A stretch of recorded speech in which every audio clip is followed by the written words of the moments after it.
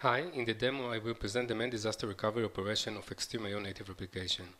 XtremIO Native Replication is asynchronous replication that supports an RPO of 30 seconds or more and supports up to 1000 recovery points per volume.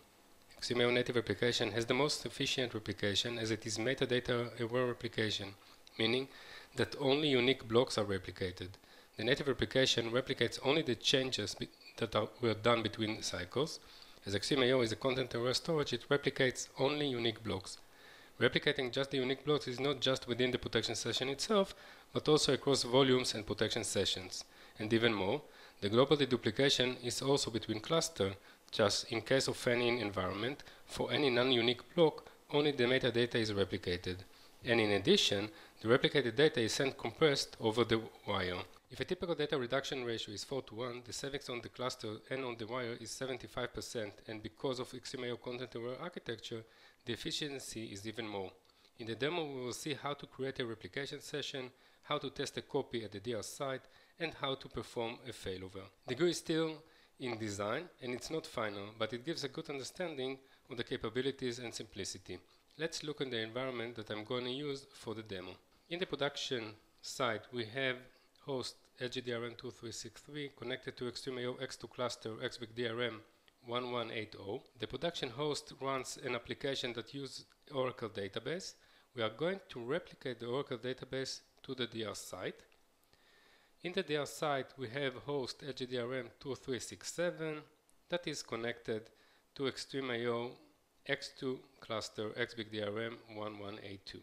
To make it simple to understand the status of the application at the production host at the DR host and to understand the status of the protection session at the cluster, I have created a web page that retrieves information from the host and the clusters. The web page refreshes itself every 30 seconds, so every change that will be done will be displayed in the web page. We can see at the left top side the configuration that we just saw. At the top right side we can see the product table that we retrieved from the production host. Currently the application is up and running, so we see the information. At the bottom right side we can see the product table that we are retrieving from the DR host LGDRM2367. Currently the database is down because there is no data on the DR host. It will be available only after we will replicate the information.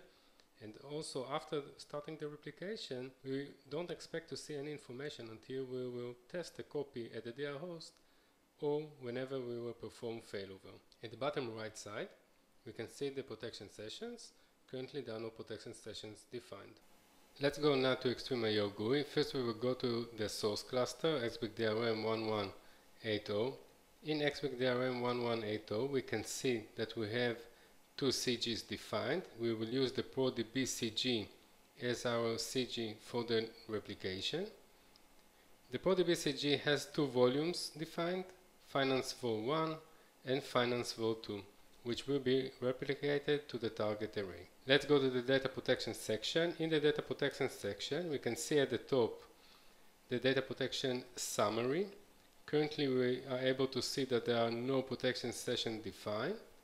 And also, in the details pane, we are able to see that there are no protection for any of the cluster objects. Going to target array, XBigDRM 1182, we are able to see that there are no CGs defined. The CG will be created by the native replication automatically. Okay, so now we will go back to the source cluster and we will define a new protection session. We will use the new protection session button. Clicking on that will open the wizard. We are able to select if we would like to create a remote protection or local protection. In our case, we will select remote protection. We will select the consistency group that we would like to replicate, in our case ProDB CG, and we will click on the next button. It will take us to the next step, in which we will select the target cluster, in our case XBigDRM 1182. In the next step, we will select the pairing method. In the pairing method, we have two options. We have the auto creation, which will let XtremIO to define the remote CG and remote volumes for us. Or in case that we have already defined the CG at the remote cluster and the volumes, Then we can select the manual options in which we will pair between the source and target volumes. In our case, we will let XtremIO to define the target CG and volumes for us automatically. In the next step, we can define the RPO. The RPO defines the frequency of the protection session. XtremIO support an RPO of 30 seconds and more. In our example, we will use 1 minute RPO. Clicking on the next button will bring us to the retention policy. We are able to select a retention policy from a list. The retention policy defines the protection window and the number of snapshots that are kept within the protection window. And we are able to define up to 3 time periods. And per time periods, we can define how many snapshots will be kept inside. Clicking on the next will bring us to the summary page. The summary page will show us the information that we have selected, and we have 2 options. We can select the finish in order to create a protection session, but without starting the replication. We will be able to start the replication later, maybe off hours, or we can select the finish and start protection button, which will actually create a protection session and start the replication immediately. Before clicking on the button, let's give the protection session a name. We'll call it ProDB CG New York, New Jersey, and let's click on the finish start protection. Okay, now we have created the protection session. We can see at the summary at the top that we have 1 protection session that meets the SLA, and that's great. And in the details, we can see that we have a protection for the ProDB CG. Let's go to the web page. In the web page, we now can see that we have a protection session. It's called ProDB CG New York, New Jersey. It's active, and it's replicating from XBigDRM 1180 to XBigDRM 1182. The production is up and running. You can see the product table, and the application at the DR is still down because we are not testing any snapshot set and we are not performing any failover. If we go now to the remote array, we can see that we have a CG defined, the ProDB CG with the volumes. The protection session has created the CG and the volumes automatically at the targets.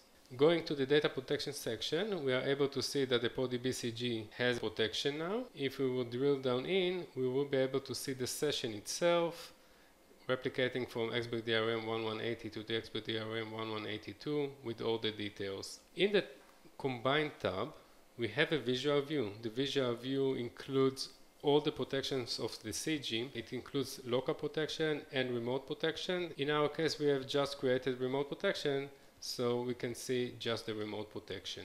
Going to the snapshot sets section, we can see that we have 5 snapshot sets defined. We can see it in the graph, and also we can see it as a list. And if we would like to test one of the snapshot sets, what we will need to do is to click on the dry run button, and we are able to select if to test a copy by selecting the latest snapshot set or by selecting a specific snapshot set from a list. In our case, we will select to test the latest snapshot set, and we will click on the apply button. We can see the time that we are performing the test copy, and also we can see it in the table for which snapshot sets we are performing test. When performing test copy, the snapshot set and the volumes are now available and accessible for the DR host. What we will need to do is to start the application. In order to start the application, I've created a script called start application. The start application script will mount the file system and will start the database. So let's run the start application script. It mounts the file system and start the database. And now the application should be up. In the web page, we will now be able to see that in both production and DR, the application is up and running. Testing the application at the DR doesn't have any impact on the production and not on the replication. The replication will still continue replicating. So in order to check that everything works okay, I would like to update the production database. I will update item number 16, increasing the price by 40, and make sure that everything works okay. I've created a script for that, update item 60. So let's run it, and we will see that the information updates. So let's run the script and see that the item 60 is updated, and after the web page refreshes, we can see that the price is updated So now we are sure that the production works correctly. If we will look at the application table in the DR host, we will see that the price is the same as it was before because we haven't changed it yet. We are using still the snapshot set that we have selected for the testing. Let's update the item 60 again to make sure that everything works. And after the refresh, we are able to see that the price is updated. We made sure that everything works okay. Now we can stop the testing. Clicking on the finish button will stop the testing. Going to the web page again, we will be able to see that the production is up and running and the application at the DR host has stopped. Last thing that we would like to do is to perform failover. In order to perform failover, we can click on the failover button and we will have 4 options. The first option is to failover to the latest point in time. The second option is to select a specific point in time for the failover. The third option will be used whenever we have tested a copy, made some recovery operations, and we are good with what we have mounted on the host, and we would like to failover to the currently mounted snapshot set. So that's the option 3. And the last option is switchover. The switchover switches the roles between the production and the DR, making the DR to be the production and the production to be the DR without losing any information. In the demo, we will failover to the latest point in time, clicking on the finish. Okay, so now if we perform the failover, we now can see that the protection session now replicates from XBigDRM 1182 to XBigDRM 1180. We changed the direction. We can see it also in the visual view. Let's go to the Combine tab and we are able to see that we are replicating from the cluster at the DR site to the cluster at the production site. In order to complete the failover, we will need to start the application at the DR host. So we will use the same script that we have used before, the start application. The start application will mount the file system and start the database. So let's run the start application. And the database is now up and running. We can see the product table at the DR host, and at the production host the database is down because we have changed the direction. Looking at the protection session, we will be able to see that the protection session is a failover mode and it's inactive because we haven't started the replication yet. I will do that only after I will verify that the application is working correctly on the DR. So in order to test the application at the DR, I will do, I will use the same script that we have used before, updating the price of item 60, but now at the DR site. So let's run the update item 60, and after the refresh we can see that the price is updated. In the demo we have shown how to create a protection session, how to test a snapshot set on the DR host, and how to perform failover to the DR host. Thank you very much.